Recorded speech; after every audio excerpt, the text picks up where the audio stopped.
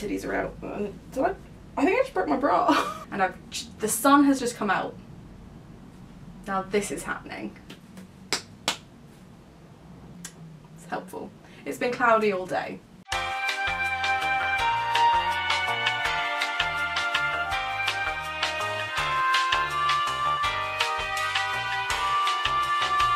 Hello and welcome back to my channel. Today we are going to do the mid-year freakout tag, and I will also be including some of my stats so far for 2020. I decided I wanted to do the mid-year tag past the mid-year point. July the 1st is the mid-year point. That is slap bang in the middle of the year, and I wanted to make sure that every book that I read up to that point could be included, because I read some absolute books in June and I didn't want to like do the tag earlier and then have those books miss out, so that's why we're doing it now. But before we start, just a couple of things about the statistics, because I am so proud of myself. So I set myself a target back in January of reading 60 books in the whole year, because last year I was reading an average of 5 books a month. So I then set that as a challenge for myself to make sure that I was reading at least 5 books every month. I would then hit 60 and surpass by quite a large margin my 20 books that I read last year. I've already read 51 books, which means that I am a month, maybe, if that, away from hitting that target, with another 5 months to go. That's intense, but also very exciting. It means that I am 19 books ahead of schedule, which is, again, very exciting. I had a look to see, was I reading top Trumps books? Was I doing loads of readathons? Because I also set myself the target of taking part in more readathons, and so far I have done at least 1 a month, although there were a couple of months where I decided to do like 4 readathons in a month. She's not sure. But anyway, I worked out that of the 51 books, 3 books were just self-published books that I wanted to help promote. 14 books were for readathons unrelated to Top Trumps cards. 11 books were for Top Trumps cards, so I don't know what's happened there. I don't know if I pick them up, I know they're going to be in my TBR, and then I just don't prioritise them.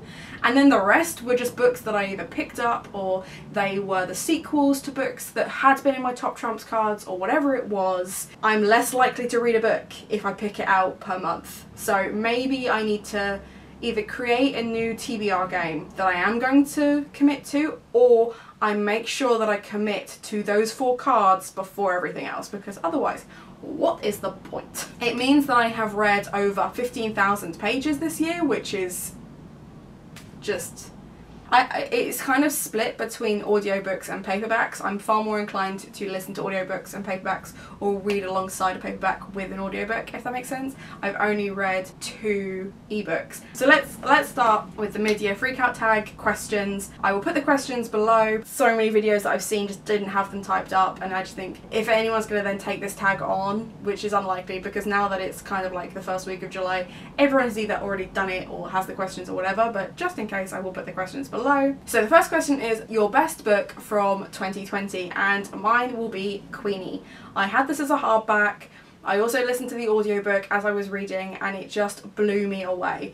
Its description on the back is essentially that it's like Bridget Jones set in Brixton, but it is so much better than that, because it's not just a Pride and Prejudice retelling for the modern woman. It looks at microaggressions, it looks at mental health, it looks at how we view women in society in general, it looks at how we view sex in general, it looks at relationships. It's a really, really powerfully written book. I've recommended it to so many people since I read it, because any opportunity for me to say read this book, this has been the book that I've been like, you just need to fucking read it. Like, it's so good. I think it will probably, even in December, be my favourite book of the year. I did think it was going to be Nevernight, because Nevernight was just a fantastic read, but I felt like I took more away from this, and I'm far more likely to recommend this to everyone. I don't think there's a single person on the planet who shouldn't read this.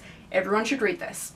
Everyone should read this. So the next one is the best sequel of 2020, and I must trash now. So I really enjoyed the sequel. I thought it was much, much better than the first. I think because I knew that you were going to fall in love with the main characters of this one, I was more skeptical of the first book, and therefore it made this one seem better.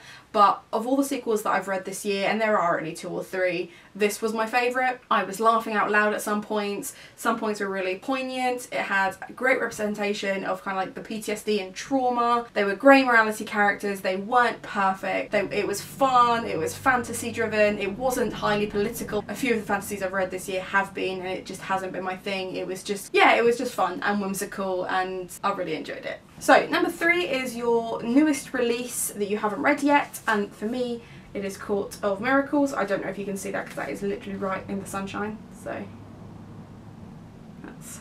Anyway, this is a Les Mis retelling. I think it's a fantasy adaptation. Is it fantasy? I can't remember. It might be. Yeah, so it's just a Les Mis retelling that I'm really excited about reading. So many people have been talking about it. I can't believe my brain has just gone completely blank and I don't remember anything about it, but I am excited to read it nonetheless. Number 4 is your most anticipated read for the rest of the year, and for me that is Ruin Song by Julia Ember. And I can tell you in 5 words or less, Sapphic rivals 2 lovers, bitch. Now to get a bit negative, I try not to be, but sometimes it just has to happen. Your most disappointing read of the year so far. Now, I DNF'd Wicked Saints. I got about 200 pages in and was so disappointed with that, but more disappointing than that was The Fork, the Witch and the Worm. This is the Christopher Paolini Eragon spin-off. It's Eragon after everything that's happened in the 4-book series. Collection of short stories, only it isn't, and it was pants. I really didn't like it, and even if the stories themselves weren't boring and tropey and just...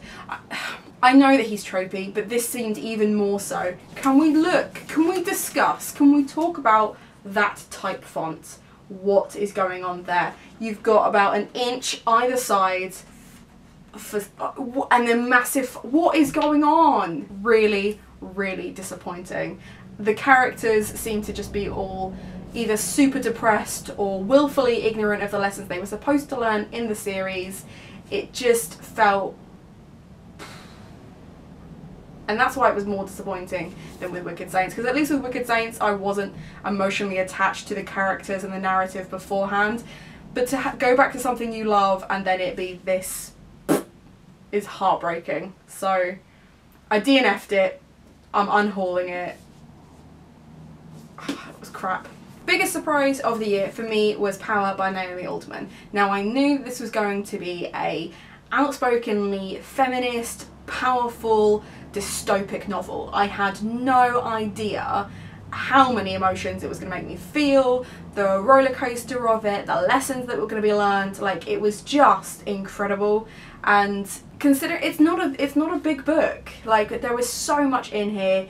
Really diverse characters, like loads of inclusivity, loads of diversity, loads of representation, powerful messages about power, obviously, and how we view society and how we treat women in society and what would happen if women did finally have the upper hand. And it's not pretty. Like, and that for me was what was wholly feminist about this, was it wasn't, oh, women are better than men. I mean, we are.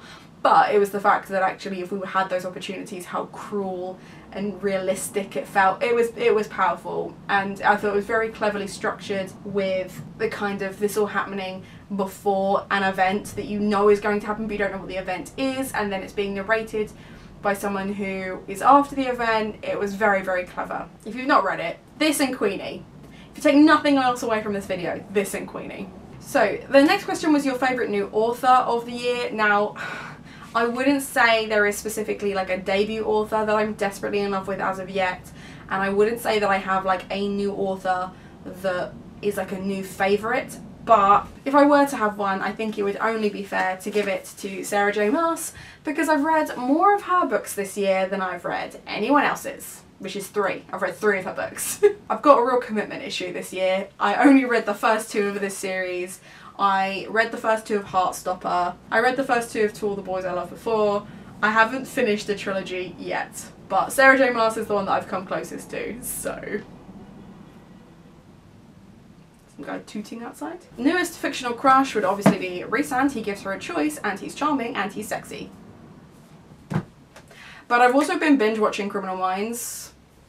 I've been giving myself nightmares by watching it at night whilst I'm the only person in the house, but I'm in love with Aaron Hutchner. I'm in love with him. I'm in love with everything about him. He's a great dad. He was a great husband. I don't know what Hayley was thinking. I love him.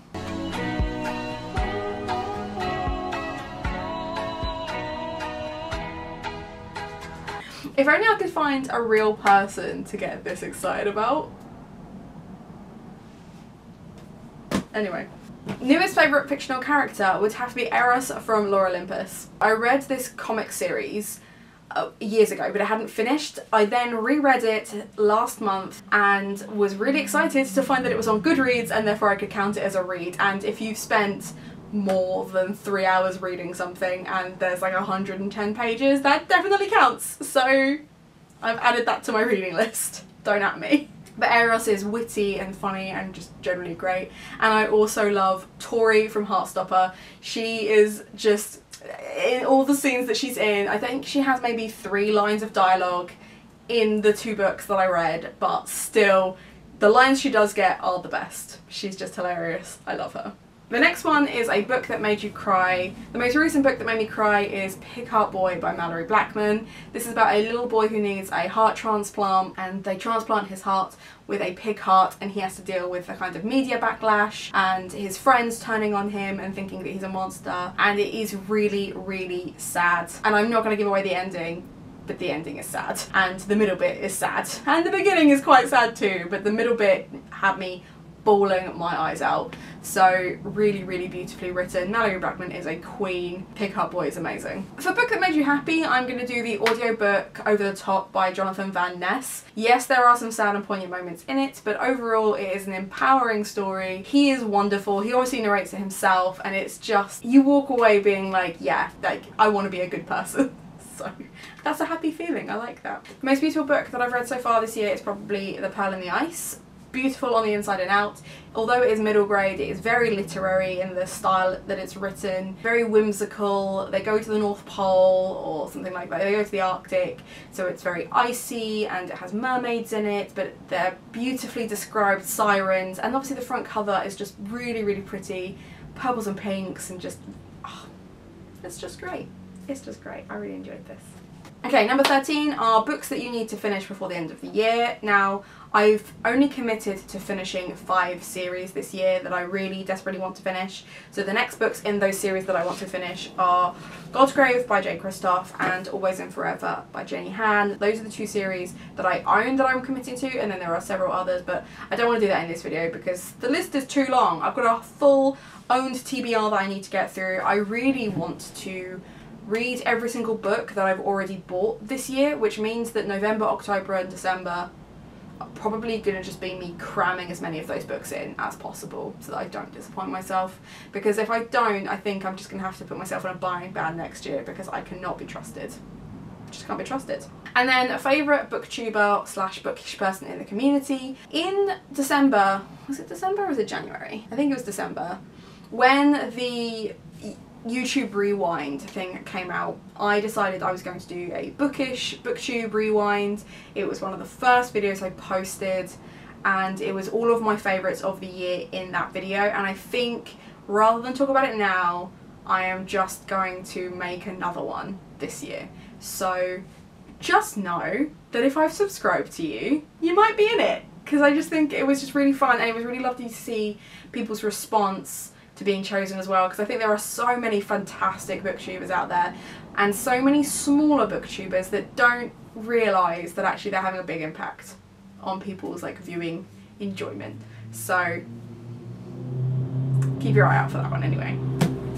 The sun has come out again. This is going to annoy me so much. And also now one side of my face is really hot. So I hope you've enjoyed this video. Yeah, you know how like some YouTubers are really clever and they think of what question they're going to ask at the end of a video before the video ends? Pros those people. I don't know. Make sure you're liked and subscribed. Have a nice day.